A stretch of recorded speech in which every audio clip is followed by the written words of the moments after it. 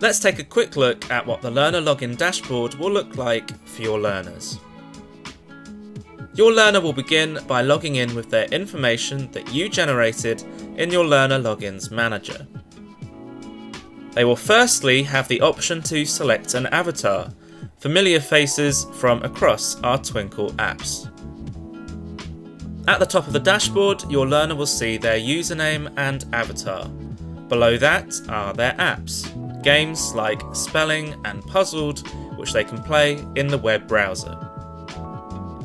You'll notice here that ESL Curriculum Games is blanked out, and if you hover over it, a message pops up saying you don't have access to this app.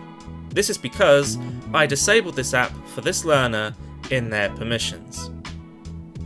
If you have set your learner any lessons, they will find them in the Lessons app.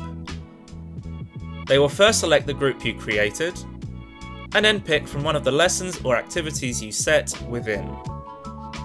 Finally, at the bottom of the Learner Login dashboard are the Twinkl apps available for Android and iOS.